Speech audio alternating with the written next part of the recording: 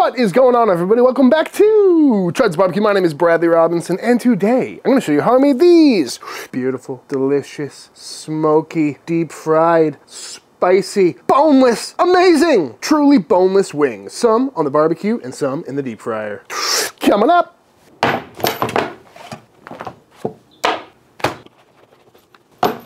These are some chicken wings.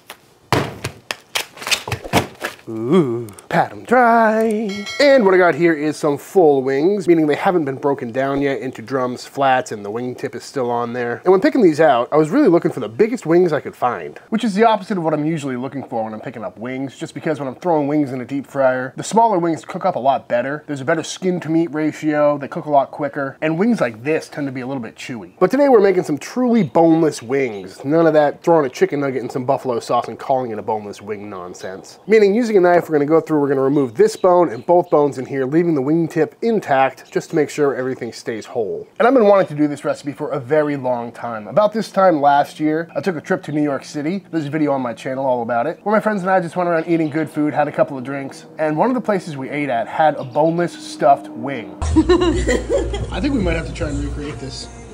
Maybe. Oh yeah. And ever since I took a bite of a truly boneless wing, I have been dying to recreate it. And today is the day. So let's get these bones out of here. And to do that can be a little bit tedious and a little bit tricky, but once you get the hang of it, it's really not that hard. So what I'm gonna do is take my knife and I'm basically gonna start Frenching from the top of this bone here. What I like to do is put a little back pressure on the meat and just go through and find all the little tendons and things that are holding the meat to the bone and just cut all the way around until that meat slides down freely. Then, using my fingers, just kind of push the meat downward, leaving us with a nice, clean bone. And the name of the game here, once you get it all freed, sometimes a little scrape helps too, is turn the wing inside out, going down the wing. And I've seen a few different recipes for this, and most of the time what I see is people just using the flats and saving the drums for something else, but I think it's gonna be a really cool presentation to have an entire wing. So now, we got that bone nice and clean. We're gonna keep kind of pushing that down until it can kind of snap out of there. Just little cuts, trying not to puncture the skin.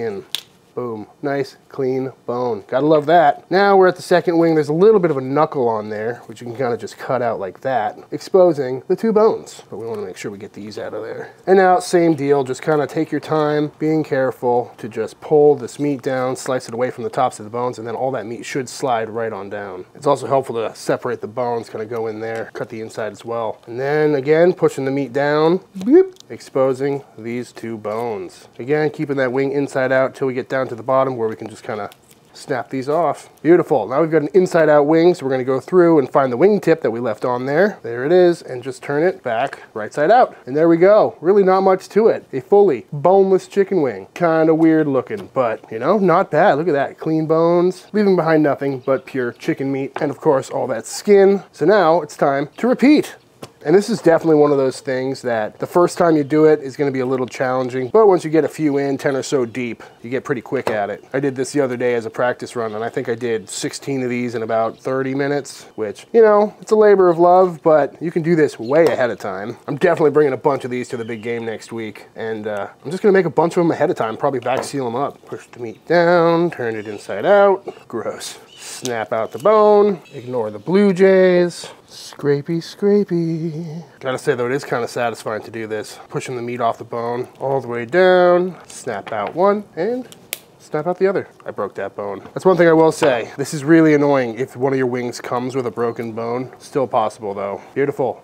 I'm gonna knock out the rest of these. And just like that, we've got a big pile of some beautifully boneless chicken wings. This took about an hour. I doubled up on wings, by the way, because again, I'm serving these on Sunday. And we've also got a big pile of bones, so you know I'm roasting these off and making some chicken stock. Bit tedious work, but hopefully it's worth it. Now these wings are absolutely fantastic if you just throw them on the grill or throw them in the deep fryer as is. They plump up really nicely, and I'll definitely be doing that with some of these. But because we took those bones out, they're completely hollow. So it only seems right to stuff them with some chicken sausage. So that's what we're gonna make right now. These are some chicken thighs. Pat them dry. Just your standard boneless, skinless chicken thighs. I'm gonna just go ahead and cut these into some little strips so we can grind them a little bit easier. Could go breast meat if you want, but stuffed inside of a chicken wing, I think thighs are definitely the way to go here. A little bit juicier, a little more flavor. And I know a wing is technically white meat, but it eats and cooks like dark meat, so this just seems like the right thing to do. Beautiful. I'm gonna pop these in the freezer for just a little bit while I get the spices ready.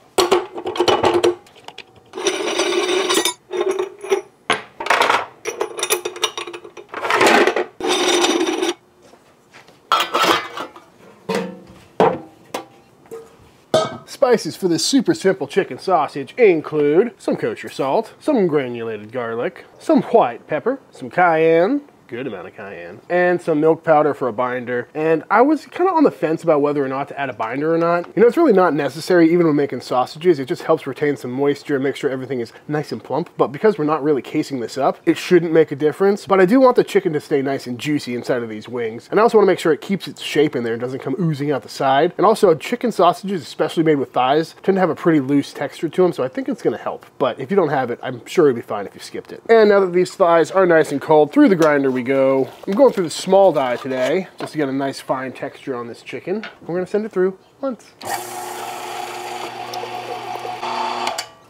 Beautiful. And now all we gotta do is add in our spices and start getting this all mixed up. Now I'm gonna add our liquid, which is just some water in this case. Help with that protein extraction, make it nice and sticky, and just mix it till everything is evenly incorporated and it's nice and tacky.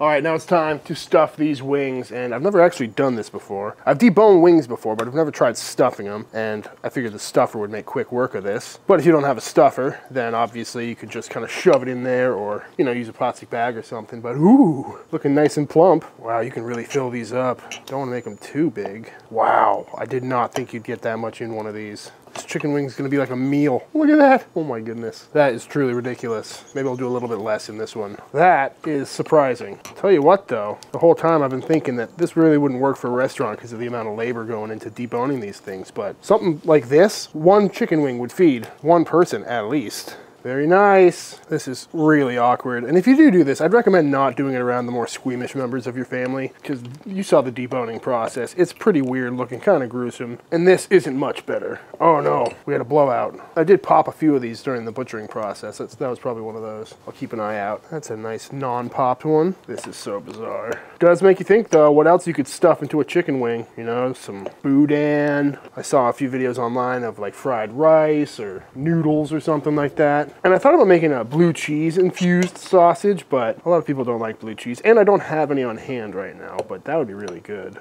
I was also joking around the other day about making some chicken wing mozzarella sticks. Just fill one of these up with a cheese stick. The ultimate game day food. Sounds like a viral TikTok. And just like that, we've got a whole pile of these super plump looking sausage stuffed wings. And yeah, they are most certainly looking nice and plump. And we got a bunch of these that we're also gonna fry up. But I think it's time to fire up the pit.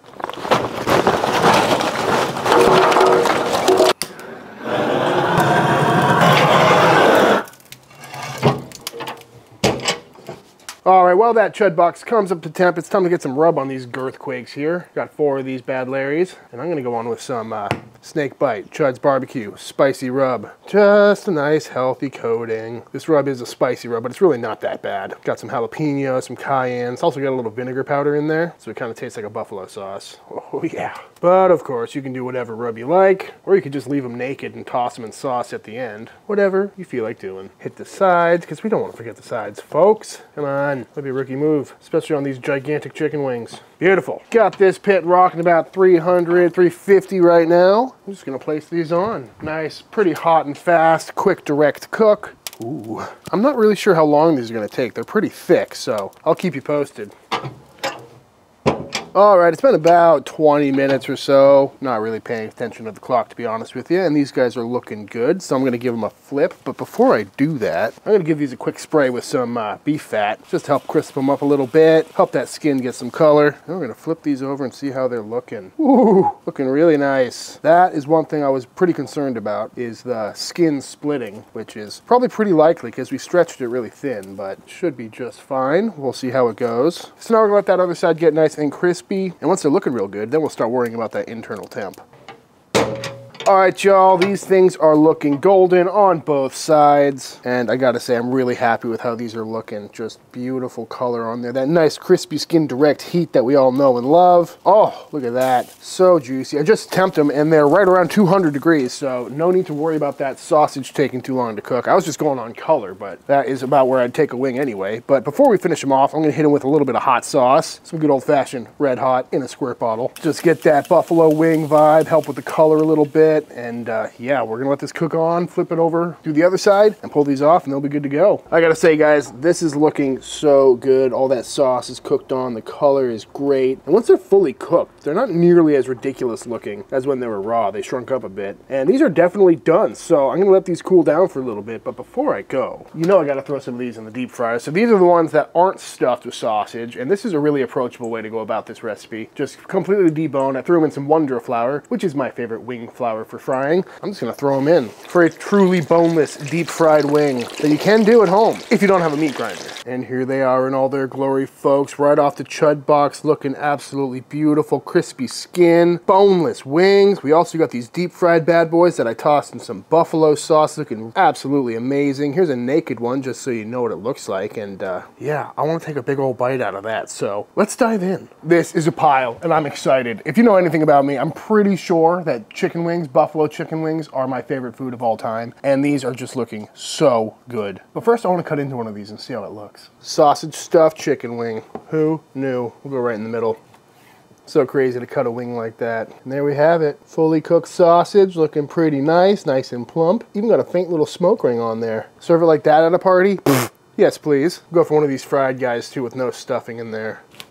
Just all chicken wing meat. It's surprising how much meat is actually in a chicken wing when you take the bones out, but that's a true past app right there. But if you're gonna serve up a big behemoth like this at a party, you're not cutting it with a knife and fork. You're gonna dip it in a little bleed cheese and then just, ow.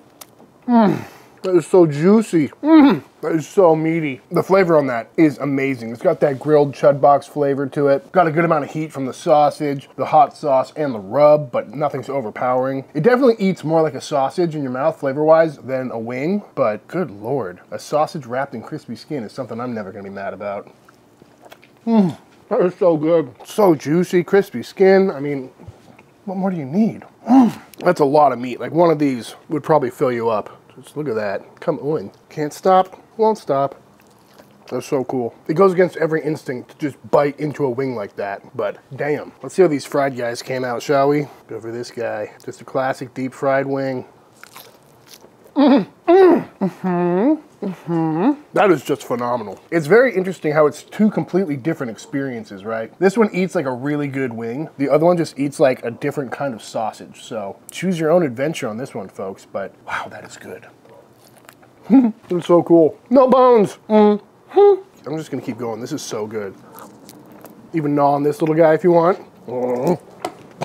It's funny, I find myself in a very perplexing situation here because the experience is so different. I'm finding myself asking, what do I like more, sausage or chicken wings? And the answer is definitely chicken wings. But then again, we're also talking about deep fried food versus smoked food, but I'm telling you, these bad boys are so good, definitely worth making. These, phenomenal. And it's just so golden brown, that smoky flavor on there. It's so good, you know, you just gotta make them both. That's why I made so many, to have some experiments. And you may be thinking to yourself, why don't you just throw one of these sausage stuffed ones into the deep fryer? And I did, and you may think that looks amazing, but almost immediately, sausage blew out the skin and just got completely burnt. So a shame, but either way, I'm definitely making these again. They're so good, so juicy. And you could serve it up however you want. You could slice this into coins like a sausage and present it in a really cool way, where these guys are just perfect for a party. Boop, boop.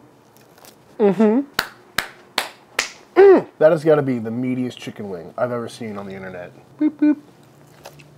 Would you like to try some boneless chicken wings? It's just, it looks wrong. It looks weird. I'm excited though. All right. Wow. It's really good. That's a big bite. Wow. It doesn't feel like a wing. It's kind of like just eating a different form of sausage, but it bears no resemblance to a wing. Yeah, there's no pop from the casing. Right. And that's all. There's just meat. Yeah. Meat encased in meat. This is a barbecue channel after all. All right. I want this wing. The deep fried boy. All right. Ooh, nice crunch. That crunch. It's so good. You can't beat a deep fried wing. That one eats like a wing. Yep. I ate so many of these. I did. I ate way too many. I feel really bad right now. I mean, this is for people who don't want to get their hands dirty. Right. It's perfect if you're like doing other things. You can just pick one up. You don't have to dirty up another hand. I kind of worry though. Like the fact that you have to like work around the bones slows me down a little bit when I'm eating wings. I feel like if I had a pile of these, I would just rip through them. Yep. Ooh. I gotta say, that sausage stuffed chicken wing is definitely a welcome addition to the barbecue arsenal, you know? But also, don't sleep on those deep fried ones. That is probably my new favorite way to eat fried chicken. But before I head out, I think it's time for the official taste test. Cut a nice little coin for you. Beautiful. Yeah. All right, y'all, and that is it. That is how to make some absolutely fantastic, truly boneless chicken wings. I highly recommend giving this one a try, whether you stuff them full of sausage or just toss them in the deep fryer, throw them on the smoker, the grill. This is definitely a recipe that I highly recommend. And just taking a big chomping bite out of a full chicken wing is an experience that I think everyone should have at least once. But all that being said, if you enjoyed this video, let me know by hitting that subscribe button. Let YouTube know by dropping a like on this video. If you give this recipe a try for yourself, be sure to tag me on Instagram at Chuds BBQ. I'd love to see what y'all are cooking. Big shout out to all the Patreon members. Thank you for supporting Team Chud and allowing me to keep making all these videos. And until the next time I see you, please go cook something outside. Peace!